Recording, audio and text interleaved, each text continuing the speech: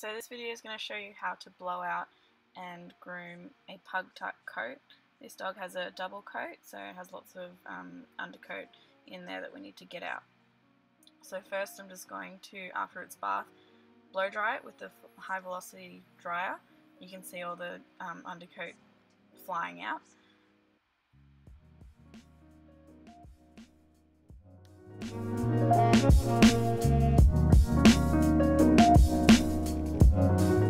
So once the dog is fully dry, I'm going to grab a selection of brushes to use. Out of this selection there's a comb, there's a little rake for a double coat, there's a Furminator, and then just a normal slicker brush. So I start off with the slicker brush to just brush out all the coat to see how much coat is coming out with this brush.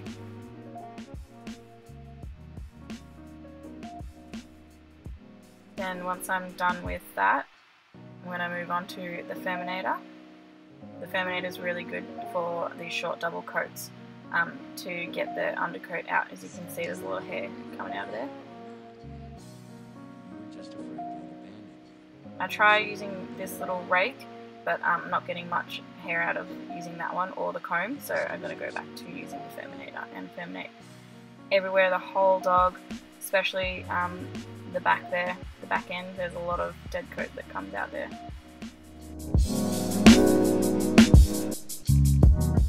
Sometimes these dogs don't get groomed out properly because they're just a short-haired dog, so they don't really need much brushing. But as you can see, there's a lot of hair that comes out with brushing, and a lot also came out with the high velocity dryer. As you can see here, there's a lot of hair all over the salon. And here's the finished pile that I got out of the dog. So make sure that you do a lot of brushing with this type of dog. Hope you enjoyed that video. Give us a big thumbs up and subscribe, and tune in for the next video.